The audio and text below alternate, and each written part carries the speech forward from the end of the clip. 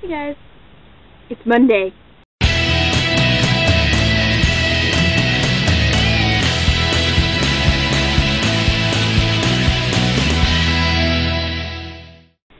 And yes, I'm wearing a sweater. Why, you may ask? Well, it really doesn't matter.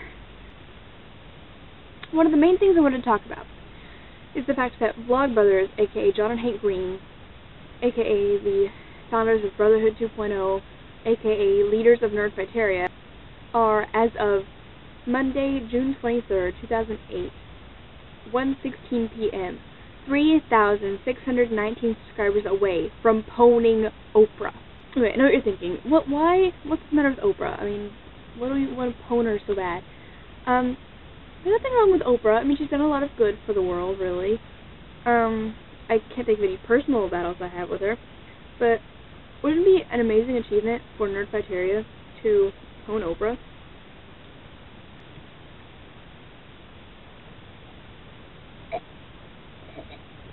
Now, I say this on behalf of all Nerdfighters.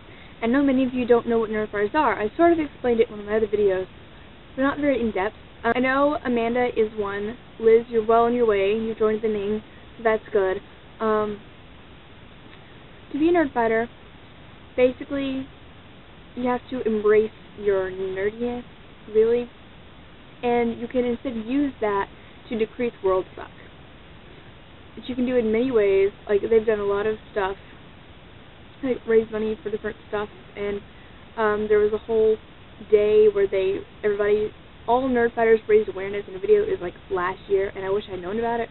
I hope they do it again this year, because it would be awesome. Anyway, yes, Nerdfighters are made of awesome. Which means we, instead of blood and organs and such, are made of awesome. Which I know is like, it doesn't make any sense. I would strongly encourage all of you to subscribe to Vlogbrothers and to watch all the Brotherhood 2.0 videos, because they're fantastic. John Green is an author. He's written 2 novels of young adult literature, Looking for Alaska and An Abundance of Catherines. I haven't read them yet, but I've heard they're amazing, and I plan on reading them as soon as I have money and can go to a bookstore. Hank Green has a blog called ecogeek.org. Check it out. He's also a writer, and he writes freelance for different things. Yeah, definitely check all that out. Go to sparksflyup.com is John Green's official website, and definitely check out his blog too. It's pretty fantastic. Yeah. Nerdfighters. There's a new Twilight fan site that I've been looking at a lot, twilightsource.com, and they're going to be starting a podcast like in the next few days or whatever, or, hold on, not days. Well, in the next week. They're recording it in a couple days, I think. They'll be releasing it soon. It's called Imprint, so that should be good. So this morning, Amanda, you woke me up with a text message. I was having a dream about both Harry Potter and Twilight at the same time. You woke me up. It was like a really awesome dream. I don't really remember much about it. I just remember that it involved Harry Potter and Twilight.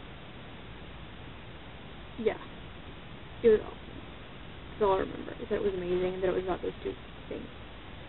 So yeah, thanks for waking me up from that. And then I tried to go back to sleep, but I couldn't, and it was just like, ugh, fine, whatever. Ugh. Aaron, I can't wait to see you.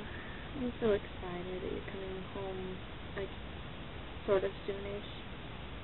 I guess it isn't soonish, but it's sort of soonish. I want to see you guys, all of you, really soon. Amanda, I saw your Dairy Queen news today because you're a stalker. Yeah, we need to hang out again sometime this week.